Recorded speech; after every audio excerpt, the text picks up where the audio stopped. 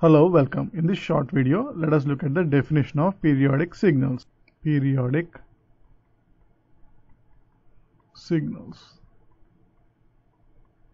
In the case of continuous signals,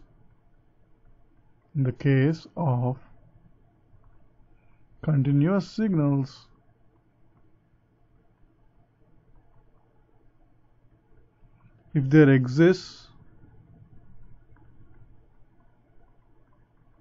a positive value t,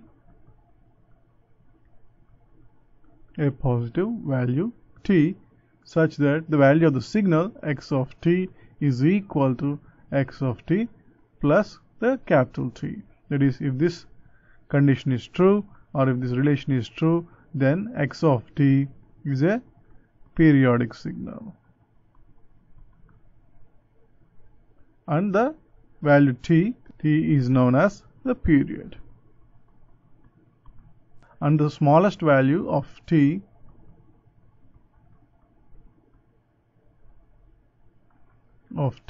is known as the fundamental period.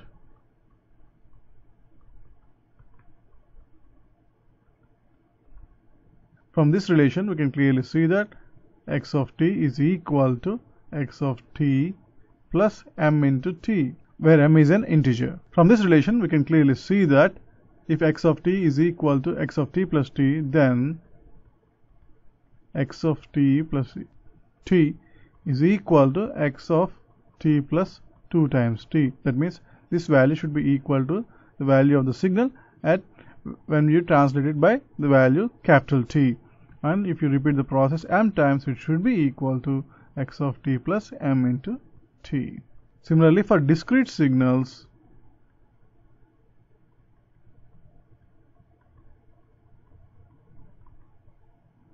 x of n is equal to x of n plus n, where n is a positive integer.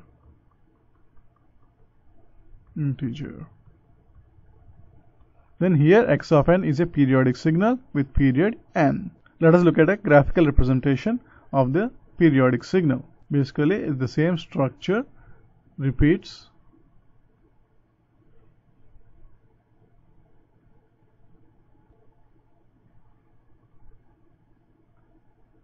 at regular intervals. So, if it is 0, this should be equal to minus t, and this should be equal to plus t.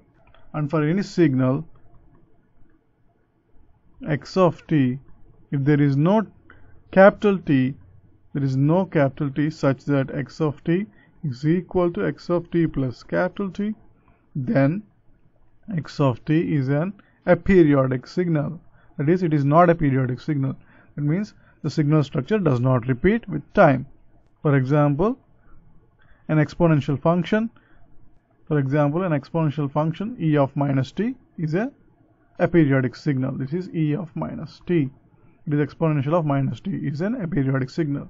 And a good example of periodic signal is sine of 2 pi into t by capital T. Now let us look at some simulations to illustrate the periodic signals. Here is a periodic signal that has an exponential structure in each period, and it repeats with a period of 295 points or time unit. Here the fundamental period is clearly equal to 290 time units. That is, the value here is around 150 and this is close to 440.